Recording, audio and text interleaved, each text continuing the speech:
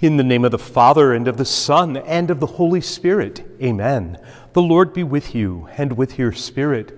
My brothers and sisters, let us acknowledge our sins, and so prepare ourselves to celebrate the sacred mysteries. Have mercy on us, O Lord, for we have sinned against you. Show us, O Lord, your mercy, and grant us your salvation. May Almighty God have mercy on us, forgive us our sins, and bring us to everlasting life. Amen. Let us pray. Grant us, Lord our God, that we may honor you with all our mind and love everyone in truth of heart. Through our Lord Jesus Christ, your Son, who lives and reigns with you in the unity of the Holy Spirit, God forever and ever. Amen.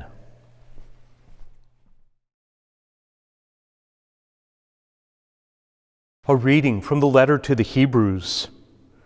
Brothers and sisters, in your struggle against sin, you have not yet resisted to the point of shedding blood. You have also forgotten the exhortation addressed to you as children. My son, do not disdain the discipline of the Lord, or lose heart when reproved by him. For whom the Lord loves, he disciplines. He scourges every son he acknowledges. Endure your trials as discipline. God treats you as his sons. For what son is there whom his father does not discipline? At the time, all discipline seems a cause not for joy but for pain, yet later it brings the peaceful fruit of righteousness to those who are trained by it. So strengthen your drooping hands and your weak knees. Make straight paths for your feet, that what is lame may not be dislocated but healed. Strive for peace with everyone, and for that holiness without which no one will see the Lord. See to it that no one be deprived of the grace of God, that no bitter root spring up and cause trouble, through which many may become defiled. The word of the Lord. Thanks be to God. The Lord's kindness is everlasting to those who fear him. The Lord's kindness is everlasting to those who fear him. Bless the Lord, O my soul, and all my being bless his holy name. Bless the Lord, O my soul, and forget not all his benefits. The Lord's kindness is everlasting to those who fear him. As a father has compassion on his children, so the Lord has compassion on those who fear him. For he knows how we are formed. He remembers that we are dust. The Lord's kindness is everlasting to those who fear him. But the kindness of the Lord is from eternity to eternity toward those who fear him, and his justice toward children's children among those who keep his covenant. The Lord's kindness is everlasting to those who fear him. Alleluia, alleluia, alleluia. Alleluia, alleluia, alleluia. The Lord be with you, and with your spirit. A reading from the Holy Gospel according to Mark. Glory to you, O Lord. Jesus departed from there and came to his native place, accompanied by his disciples. When the Sabbath came, he began to teach in the synagogue, and many who heard him were astonished. They said, "Where did this man get all this? What kind of wisdom has been given him? What mighty deeds are wrought by his hands? Is he not the carpenter, the son of Mary, and the brother of James and Joseph, and Judas and Simon? Are not his sisters here with us?" And they took offense at him. Jesus said to them, "A prophet is not without honor except in his native place, and among his own kin, and in his own house." So he was not able to perform any mighty deed there, apart from curing a few sick people by laying his hands on them. He was amazed at their lack of faith. The Gospel of the Lord. Praise to you, Lord Jesus Christ.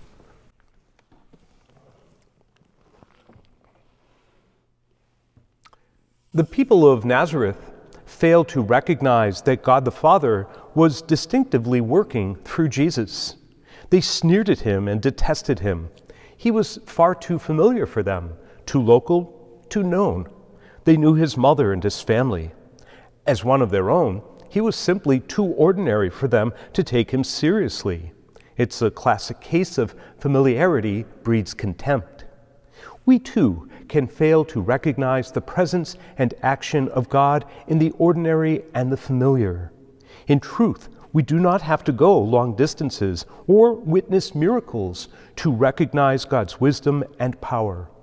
It's all around us, in the near, in the familiar, and in the ordinary, if we have eyes of faith to see and ears of faith to hear. The gospel invites us to see the familiar and the ordinary with new eyes. The failure of the people of Nazareth to see in this way inhibited what Jesus was able to do among them. Our seeing in this way gives the Lord space to work among us in new ways. In faith, we now turn to Almighty God with the needs of our world. That we may recognize the need to persevere in the struggle for justice and truth in the Church and in the world, we pray to the Lord. Lord, hear our prayer for the communities in which we live, that we may never allow bitterness or prejudice to divide us from one another. We pray to the Lord. Lord, hear our prayer, that we might be aware of those occasions when our own pride blinds us to the needs of others. We pray to the Lord. Lord, hear our prayer, that our concern for other people may never be measured by considerations of intelligence, influence, or physical beauty. We pray to the Lord. Lord, hear our prayer for health and blessings for Dana Singson, for whom this Mass is offered. We pray to the Lord. Lord, hear our prayer for those who have died and gone before us marked with the sign of faith. We pray to the Lord. Lord, hear our prayer for those confined to their homes due to age or illness, for those in nursing facilities or hospitals, for those who care for them, and for all those intentions we now offer from the silence of our hearts.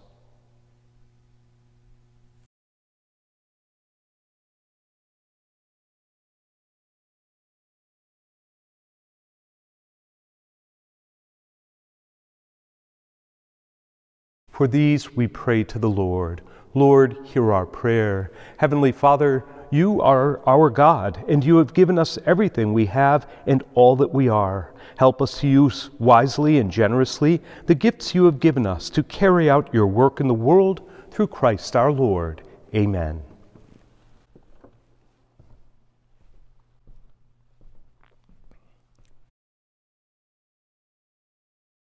Blessed are you, Lord, God of all creation, for through your goodness we have received the bread we offer you, fruit of the earth and work of human hands. It will become for us the bread of life. Blessed be God forever.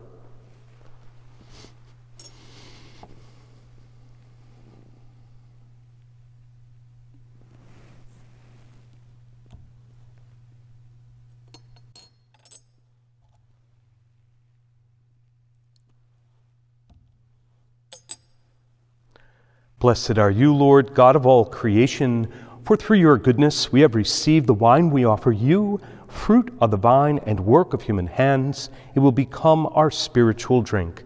Blessed be God forever.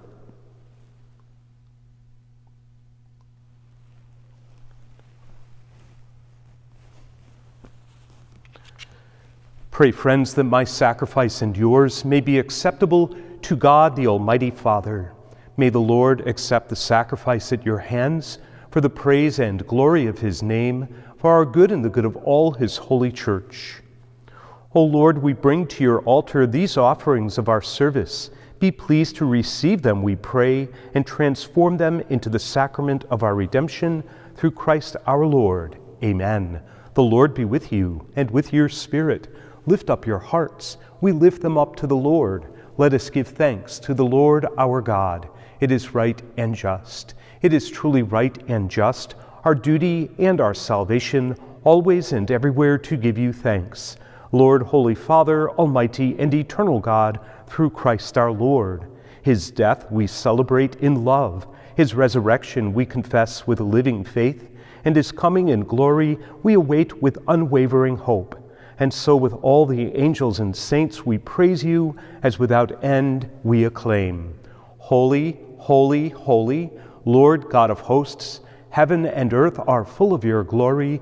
Hosanna in the highest. Blessed is he who comes in the name of the Lord. Hosanna in the highest.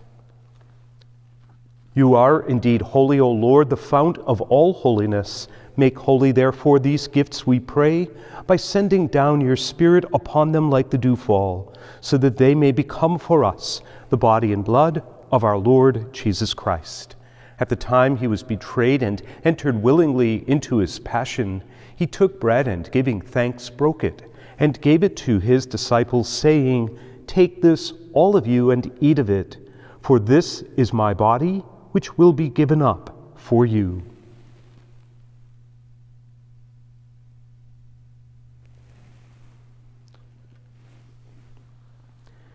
In a similar way, when supper was ended, he took the chalice, and once more giving thanks, he gave it to his disciples, saying, "Take this, all of you, and drink from it, for this is the chalice of my blood, the blood of the new and eternal covenant, which will be poured out for you and for many for the forgiveness of sins. Do this in memory of me."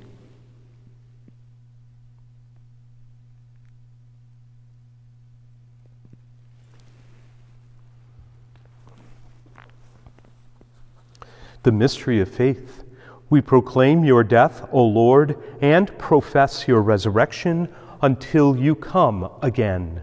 Therefore, as we celebrate the memorial of his death and resurrection, we offer you, Lord, the bread of life and the chalice of salvation, giving thanks that you have held us worthy to be in your presence and minister to you. Humbly we pray that, partaking of the body and blood of Christ, we may be gathered into one by the Holy Spirit. Remember, Lord, your church spread throughout the world, and bring her to the fullness of charity, together with Francis our Pope and William our Bishop and all the clergy. Remember also our brothers and sisters who have fallen asleep in the hope of the resurrection, and all who have died in your mercy. Welcome them into the light of your face.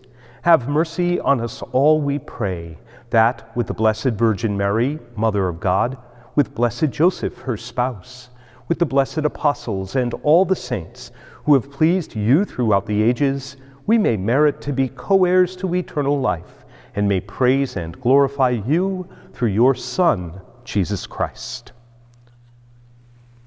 Through him, and with him, and in him, O God, Almighty Father, in the unity of the Holy Spirit, all glory and honor is yours forever and ever. Amen. At the Savior's command, informed by divine teaching, we dare to say, Our Father, who art in heaven, hallowed be thy name. Thy kingdom come, thy will be done, on earth as it is in heaven. Give us this day our daily bread, and forgive us our trespasses, as we forgive those who trespass against us. And lead us not into temptation, but deliver us from evil. Deliver us, Lord, we pray, from every evil. Graciously grant peace in our days, that by the help of your mercy we may be always free from sin and safe from all distress, as we await the blessed hope and the coming of our Savior, Jesus Christ. For the kingdom, the power, and the glory are yours now and forever. Lord Jesus Christ, who said to your apostles, Peace I leave you, my peace I give you, look not on our sins, but on the faith of your church, and graciously grant her peace and unity in accordance with your will, who live and reign forever and ever. Amen. The peace of the Lord be with you always, and with your spirit. Agnus Dei, qui tolles peccata mundi, miserere nobis. Agnus Dei, qui tolles peccata mundi, miserere nobis. Agnus Dei, qui tolles peccata mundi, dona nobis pacem. Behold the Lamb of God, behold him who takes away the sins of the world. Blessed are those called to the supper of the Lamb. Lord, I am not worthy that you should enter under my roof, but only say the word, and my soul shall be healed.